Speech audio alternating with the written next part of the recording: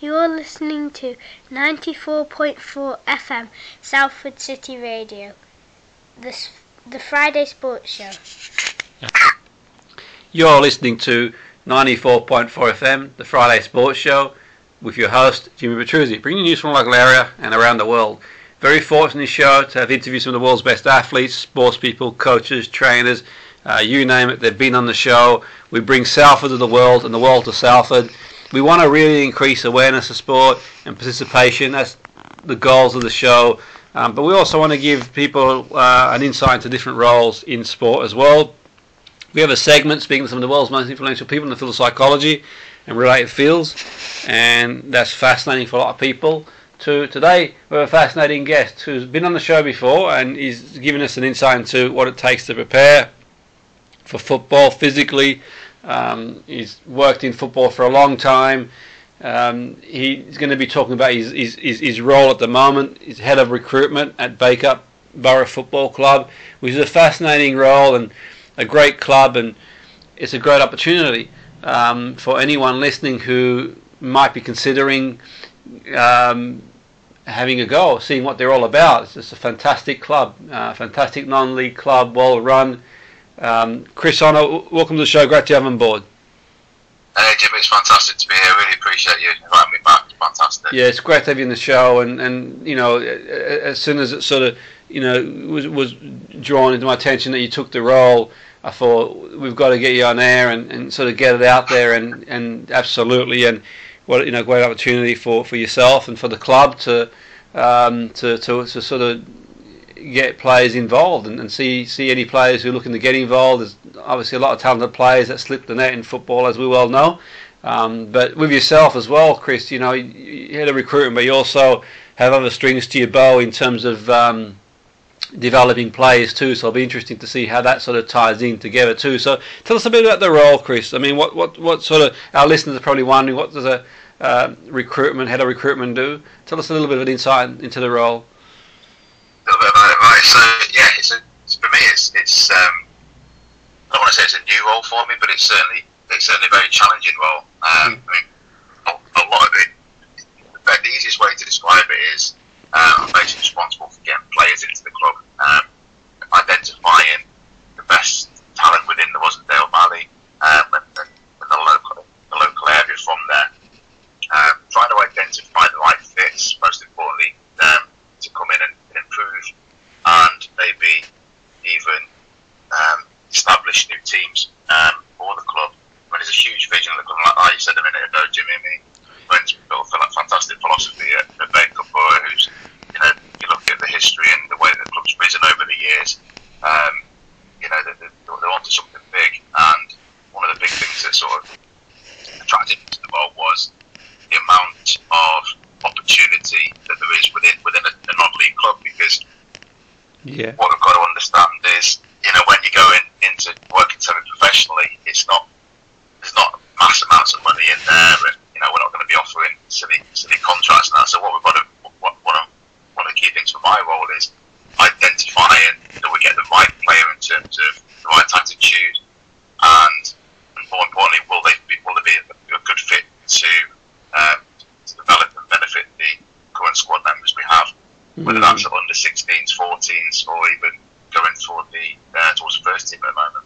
Yeah, and absolutely. That's really interesting. And I mean, I'm sure there's a lot of players out there who've been at professional clubs and maybe been released, or there's players who sort of never played at that level or ever been affiliated to a professional club who sort of kicking a ball about, have got a lot of potential. But I mean, the great thing with yourself, Chris, is I think that some of our listeners have maybe heard the interviews we've done before around training, and you got that sort of background in physical training, and obviously that's a big thing, I think, in terms of recognising a player.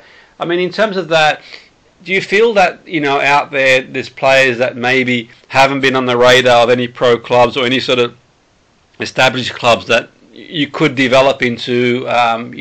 We've sort of seen players in the past and present who've sort of off the grid, really off the radar, and in the right opportunity. I mean, there's probably no better club in the non-league to develop. You've got obviously Brent, you've got Dave Felgate. You got coaches there, throughout the whole infrastructure that are dedicated, they're second to none, great at what they do. If you're good enough, you've got a great opportunity to sort of fulfill your potential. Do you see that as an opportunity as well, Chris, to sort of widen the net and maybe attract players who wouldn't normally have had a chance before? Yeah, 100%, Jimmy. I mean, the key thing is what are the players willing to do and what are the players currently doing. One thing I find this happened a lot through previous roles within football and education programs is players come over with the false understanding that they're automatically going to walk into a club. But what they've got to understand is, how are they going to make an impact on that club? What skills they bring, what can they bring to the dressing room? I mean, if you look at Leicester City, for example, in the Premier League, who I support, Kasper Schmeichel did a podcast a while ago. I think it was the High Performance podcast, and he actually said that Mark Albrighton, who's been at the club 5-6 years, doesn't play first team football week in, week out. But what he does offer is he offers the encouragement, the enthusiasm. He's joke with a pack. He gives something to the group that makes the players feel good. And I think when it comes to the opportunities, a lot of the reasons for players falling off the radar is some of it is down to they just don't know where the opportunities lie. And the problem we've got, Jimmy, at the moment is there's depending on how you view this, you've got some businesses that will charge players £80 to £100 to go to a trials event or a showcase event. Be put in front of scouts from the biggest clubs, and they're sort of sold a false sense of security on that one. They think, well, I'm going to pay £80, £100, and Man United scout will be there. I know I'm going to get there, and then they get told that they're not going to get there. So from a psychological point of view, they're taking another standpoint. And what we're looking at doing at Bacup at the moment is we're finding that we're looking to get the players in that ultimately want to play for Bacup, and they want to buy into the philosophy. And they want to develop as a player. And they've got a clear vision themselves in terms of what they want to do. Absolutely. And we've got a great youth team coach at the moment with Darren in there, who I've had lots of conversations with. And one of the key things we want to do is create a player pathway. I mean, there are areas that we can certainly improve. There's certainly new age groups that we can form to create a clearer pathway for the club. But the most important thing with that is having the right people on board from a coaching perspective, and of course from the players' perspective as well. Yeah, no, absolutely. That's an interesting point you made about Kasper Schmeichel. I remember Kasper Schmeichel. He came on loan to us when I was at Bury, Chris. And it was just and that's really good analogy, I think, because there was a lad that was at City, obviously, and City weren't obviously the team that they are at the moment, but they were still had a lot of pedigree and a strong outfit, and basically sort of we sort of in a situation where we'd lost a number of players and sort of Chris Kasper took the first team role, and we had the job was to steer the club away from relegation. Chris, I believe, got Kasper in, and I mean there was no player I've seen that's more professional, Chris, than Kasper Schmeichel. Just his attention to detail in terms of just everything you did, and I suppose at the time we had who was a great player himself, to be fair. It wasn't just in the squad to lift morale, but we had like the analogy for us was the Flitcroft, who sort of the dressing room sort of figure, who sort of, and like he says, I think that it's really interesting you say that, and I draw a lot of parallels to to sort of, obviously, like you mentioned there, Bacup, and like he says, I think it's important they got the infrastructure. At Bacup, obviously you got Darren, you mentioned there, he's a fantastic coach, a dedicated professional who puts the players first. But then on top of that, you got a pathway. You got Felgate in the first team, and I don't think a better coach in a non-league. Obviously, he's a professional coach. He's been in the game, and obviously he's been at teams like City. He's developed players, and on the world stage. I'll sit down and watch his sessions sometimes and learn and take things away. You got Brent, who's got an abundance of experience in the non-league. He's professional as well. So I think for a player, if I was looking at it from a player coming in, like you says, and I sort of thought, you know what, I've got an opportunity here to get into youth level, but there is, Brent, will give the players a chance no matter what age they are. They're going to get an opportunity. You're not going to get better coaching than the likes of a Felgate, really, if you're a player. And the guy has been there and done that in the world of football. And I think that it's almost like the stars have aligned for the club. Even right through the media, it's out there. You got the commentary, Steve and Nicey there. They provide the commentary. It's just a big platform. It's set to go. I think it's taken a long time, a few years to get there, in terms of a lot of hard work from sort of Brenton, from top to bottom. Even the likes of Deborah, who sort of behind the scenes, and I'm sure you'll sort of grab a bite, the famous Bacup pie as well. Absolutely. But it's almost like there's an alignment there. With yourself, you give the players an opportunity to showcase their talent. Players might think Bacup, non-league. Obviously, you got Burnley down the road, you got Rochdale down the road. But realistically, if you're a young player coming into the game, and you really want to push on the first team football and stand out, it's on a plate for you to give it a good go. And is that, you think, a big selling point, a message that needs to get across to any potential players? Look, you've got an opportunity here. Bacup is no stranger to big players. You've had the likes of David May playing there in the past, and many other players. I could do a whole podcast that have played there. Is that a big selling point for players, do you think, to come along and show what they're all about? Yeah, I think so. I think the most important thing is that the player does the due diligence and they do the research on any club that they join. Yeah. Because ultimately the player or the parents of a player in instance of the youth team athletes is they need to make sure they're getting the correct testing. And in my day job within strength and conditioning, I hear it a lot that their son or daughter is not getting the right opportunities to develop the talent, and it's very generic. It's very easy to be taught under a generic umbrella, if that makes sense. And I think a lot of it, sometimes what people will look at, Jimmy, is the club. It's just they'll look at the club badge and think, you know what, I can turn around and say I'm playing for Burnley or I'm playing for Bacup. But what does that club actually mean to them? What has that club done in the past? And like you rightly said, the likes of David Mays played, Ben Thornley, and Carter Nash.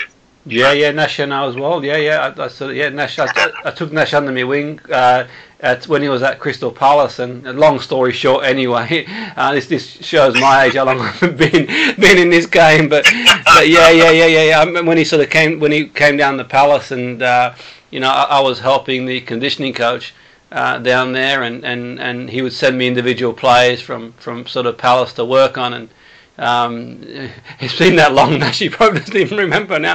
But we had like we had a little training centre, and we'd do physical work in this little training centre, and the conditioning coach, the head conditioning coach, he was like one of the first in the game. It was revolutionary at the time to have a conditioning coach. Palace had one, and Coppell was manager. The conditioning coach was sort of semi-play. Dave Richardson would send me individual players to work on, and Nashy was one of them. I think he got released from Clitheroe or somewhere, but he made his way down to Palace in the Premier League at the time. But it shows what a small world it is. But absolutely. But and the reason I use that analogy is the attention to detail, Chris. The effort he put in, not just in training, but to sort of work with people like myself on the periphery, goes to show how important it is to sort of do work outside. That's for sure. So I think that there's something in that story where you kind of think, okay, I'm sure it was Clitheroe he got released from, something like that, and basically, but he played, obviously at the high. Yeah, no, sorry, he didn't get released from Clitheroe. He got released from. I don't recall where he got released from, but he was at Clitheroe, and they made the Vase Cup, I think, final or won it anyway. It's that long ago. It's over 20 something year ago now. but I believe like he stood out in the non-league, and Palace took a chance on him. And the conditioning coach at Palace at the time that I was working with, asked me to do some extra training with him outside. And it sort of goes to show that, I mean, you make a good point there. You're a conditioning coach, one of the best in the business. You've worked with, a lot of teams and players. That you do need to work outside too, if you can fit that in. Definitely. Yeah, most definitely. I mean, we day to day we see. I mean, last season we worked with a player that went to the World Cup a few years ago, and I don't know if I can name names for the data protection purposes, but basically worked with this player who's a huge name, and he's played the Premier League, he's played for his country, and the work when you get to speak to this person, and he's just a genuinely nice guy who just wants to fight for his family. And for a player, if you're going into the game for money, you're in the wrong game, because or even in life, if you're going to do a job or you're going to play football for money, that's going to be the wrong motivation, and it's not going to get you where you want to be. And I think, just going back to Carlo, I think Brent had actually scouted Carlo. That's right. Yeah. Local pub team, I think it was. Yeah. Like you alluded to earlier, he came in a Bacup, got noticed, and he went up there. But what players have got to think about is the long term philosophy, and what they want in the long term. And short term, you might need to take a back step. And well, I use the word back step loosely, because there's going to be a lot more. I don't want to get into a debate of you're not going to get the best coaching from the elite teams or EFL teams in comparison to non-league, but in the non-league, there's a lot more care put into it, because it's not just the player that they're looking after. It's also the club, and we spoke about Bacup's good run towards the end of the season, where we finished 7th in the league, just missing out on the playoffs, and we had a really good cup run in the cup with in the Macron Cup this season, and it's things like that that are going to attract the attention of the local media, people in the spotlight, and ultimately how much exposure have you got. Bacup, for example, like you said, Nicey's doing a great job with commentary.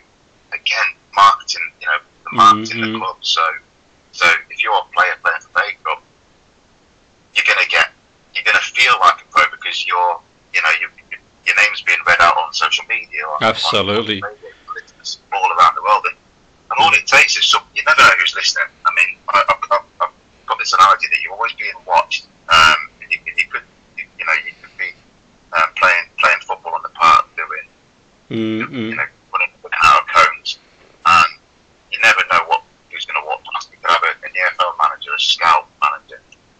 Oh, absolutely. With my role at head of recruitment now, I'm always looking for someone who's got a ball at the feet. How do they present themselves? What are they wearing? Are they dressed to play football? Or what's the body language?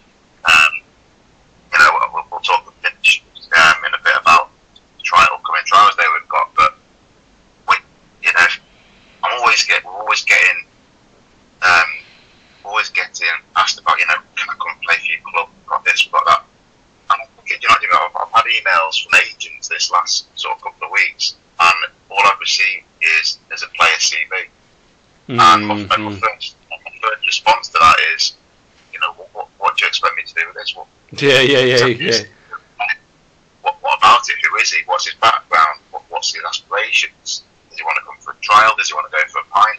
It's the way that people look at me. And I've had 17, 18-year-old players that are coming in saying, hi, thanks, I've seen that there's trials available. I'd love to be part of the club. A bit about me, my background is I played schools football till the age of this, and I've played for Rochdale EDS, for example, and I've gone to Burnley. The way that people present themselves is a huge thing, because if people make the effort off the pitch in terms of sending an email, you can get a rough idea about what this player's mindset's like and how they're going to perform on the pitch without even meeting them. Absolutely, 100%. The attitude of the player, Whereas if you got somebody who's sending a CV and played for, I'm not saying this player played for this club, but this player played for Salford or Accrington or a big club. We could look at it and think, well, you might have played for these big clubs, but maybe the reason you've been released by this club is because you weren't doing enough. You weren't communicating enough. You weren't doing the extra physical training. You weren't doing it. Your mannerisms weren't right. And I think what's the key thing with football at all levels is how much communication and feedback do they get from the clubs that they're working at, and how do people perceive them? So I think ultimately that if they can understand how people perceive them, then they'll be in a better position to be able to market themselves to a club such as Bacup or Burnley. So I think key thing that players need to understand there. No, absolutely. There's some great points, and I think you've made some really interesting points there, Chris. Some great points, and I think for sure, and definitely at Bacup, I suppose, if sort of players listening and thinking about training and other things, and that sort of stuff. Okay, well, they sort of thinking, well, what sort of training do I get in terms of development? I mean, you could make a case that obviously if the likes of Felga, who's been at huge clubs, the likes of City. Brent's been in the game for years, yourself, and you mentioned Darren there. There's some. I think you're going to be at a hard. Yeah, I mean, you got some like top class coaches. I mean, you'd be lucky to get in that in professionally, and these are sort of coaches that for me, pound for pound, would walk into many professional outfits. Without a shadow of a doubt. That's for sure. So I think from that perspective, for a young player listening, it's like. Wow, you got these opportunities to sort of to do the right things in training, to get the right advice on how to train.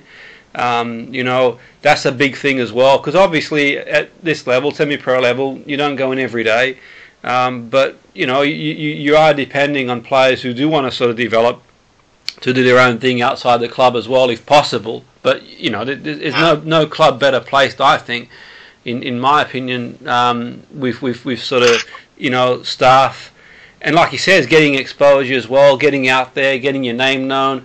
I mean, obviously the commentary, Steve Brown, you got Ian Nicey, they do the commentary as well, and that in itself is like, it's out there, it's a global thing. There's people listening everywhere, really. I mean, I'm under no illusions. Obviously, players want to play at the highest level they possibly can.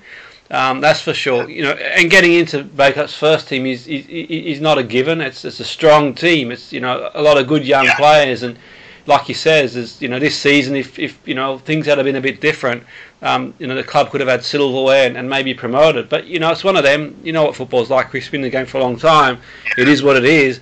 So there's no sort of given anyone's going to get into Brent's not going to pick a player on past reputation. You got to do the goods now. And like he says with Carlo and other players, he knows a player, Brent. He's been around in terms of the attitude in the dressing room, what's going to bring to the club, which is key.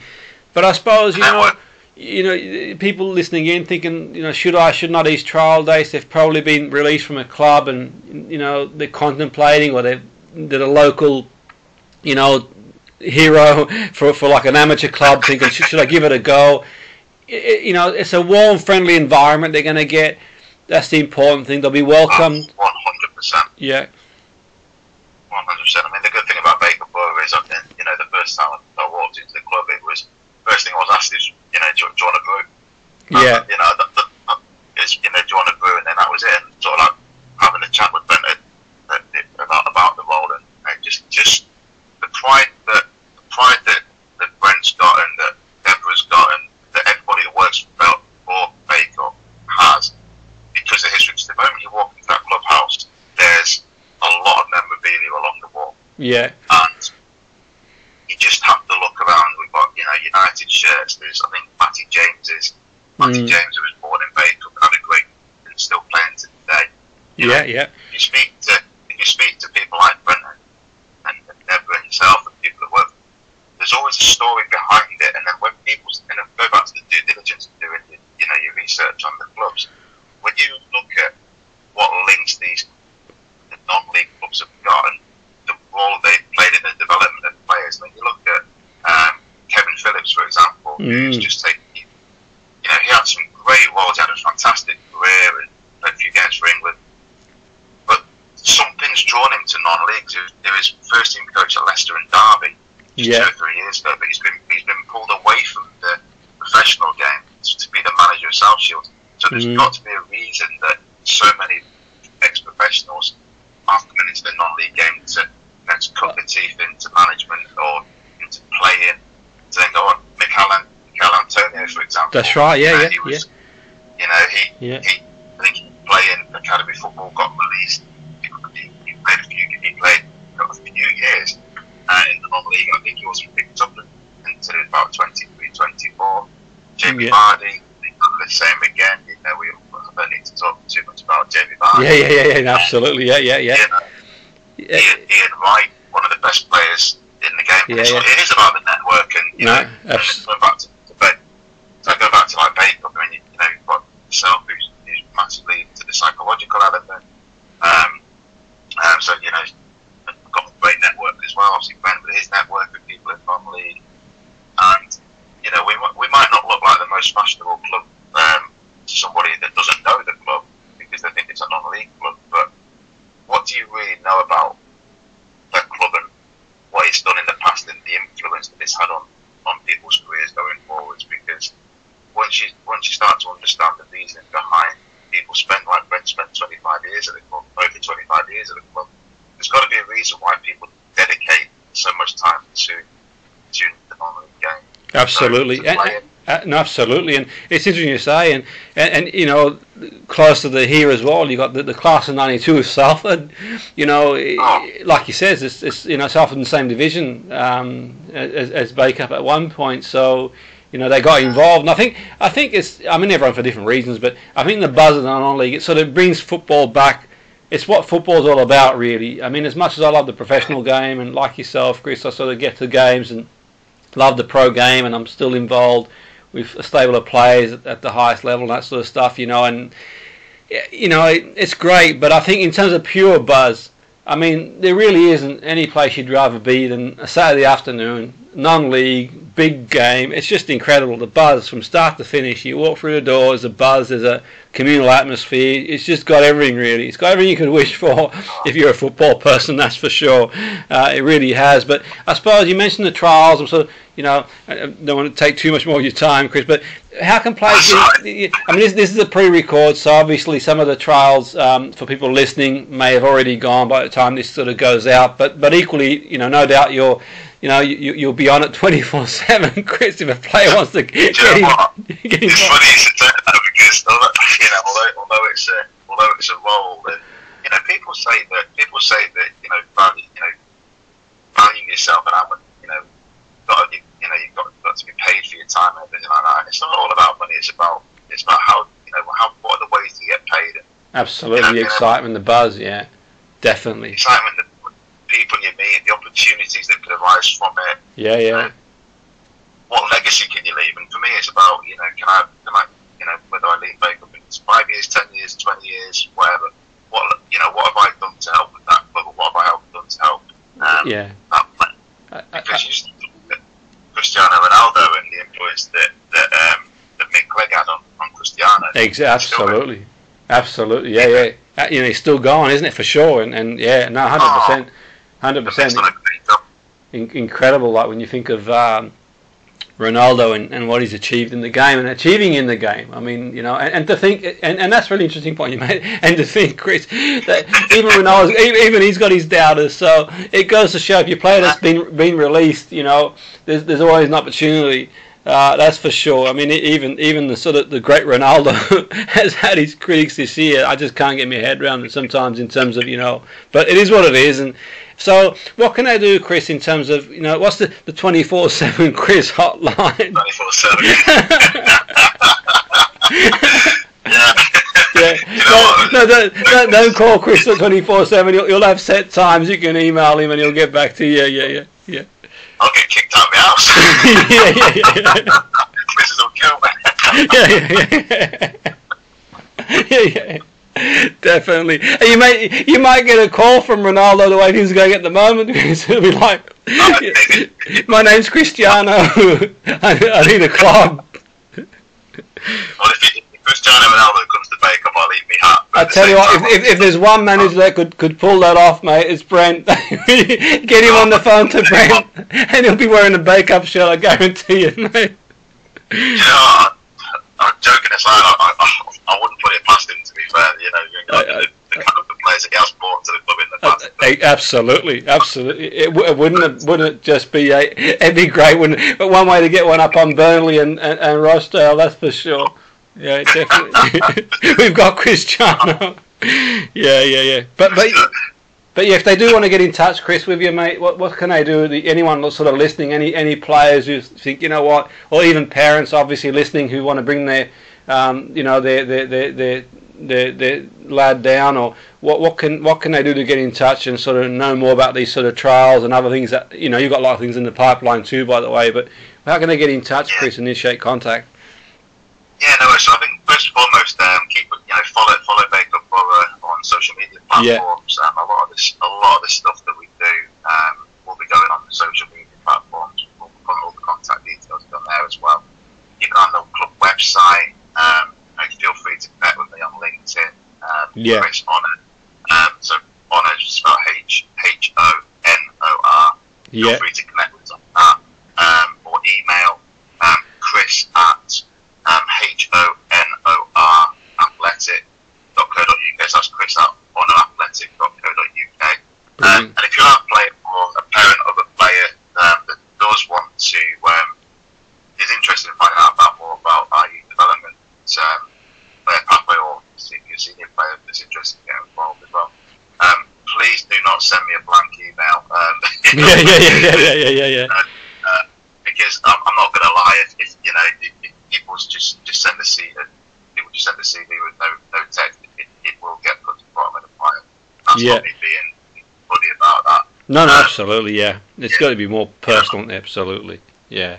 Yeah, but if they do, just send us emails, tell us a bit about yourself, about your son or your daughter. I mean, there is scope potentially in the future of having a women's team. You know, absolutely, never say never. Absolutely, and with yourself, you know, having worked in the game as well, you know, I think that it's a great opportunity and a great, you know, to set things up at some point there. Obviously, definitely, Chris. Yeah, I mean, there's a lot of exciting things going on at the club at the moment, and you know, I think, you know, yourself, Jimmy, being part of the club, passion takes over, and you know, it is a full-time role, being honest, because you're always answering emails, or you're always looking at some way that you can bring a player in, or looking at ways to move the club. So if you're somebody that, you know, you feel that could help out in a coaching capacity as well, or in a playing capacity, again, feel free to get in touch. And my email box and the right candidate, I'm more than happy to arrange a phone call and, you know, have a conversation and set up the right channels if you need to get involved with the club. Yeah, no, brilliant. That's great, Chris. I'm sure there's people listening at the moment, especially like at this time of year, and you know, it's sort of moving into off season, you know, like pre-season, and absolutely, it's a good time to sort of, you know, get it out there, and anyone listening, we have a wide audience, you know, a big reach. The show has a big reach. It sort of goes out in a lot of areas, not just in the Northwest. Also, you can listen around the world. So people do listen in everywhere, really. So anyone listening in, you know, Chris has been kind enough to come on the show and talk about his involvement at Bacup, but also has given you an opportunity to get in touch, you know, whether it be LinkedIn or the Facebook page for Bacup, or, you know, Chris's own LinkedIn. You know, definitely it's a club on the move, that's for sure. It's, you know, going to be an exciting season next year, no doubt. And what have you got to lose, you know, in terms of putting your name, you know, your hat in the ring? I think as a player, if you're sort of contemplating, you're not sure, you're going into a welcoming environment, you'll get a good go, and and obviously, you know, enjoy it. That's the sort of key, you know, get involved. But I really want to thank you for coming on board, Chris. It's been fascinating to know more about what you're doing, and it's been an opportunity to sort of, you know, get the word out there, and certainly, you know, increase that awareness and you know, of what different roles involve, and also different opportunities that might present themselves. You know, the players out there that might not have been aware of this opportunity. To sort of showcase their skills to a club with a strong tradition like Bacup, that's certainly you know, on the move and going forward. But here you go. This is the platform. So thanks again, Chris, for coming on board the show. It's been great to speak to you. Absolute pleasure, Jimmy. Thanks very much for having me on. And yeah, keep doing what you're doing, buddy. The shows are fantastic, and you know, the quality of your guests is absolutely amazing. So yeah, really enjoy it. Brilliant, thanks. Fantastic, brilliant stuff. That was Chris Honor, who's head of recruitment at Bacup Borough Football Club, who's been kind enough to join the show on the Friday Sports Show, 94.4 FM, the Friday Sports Show, Salford City Radio, with your host, Jimmy Petruzzi.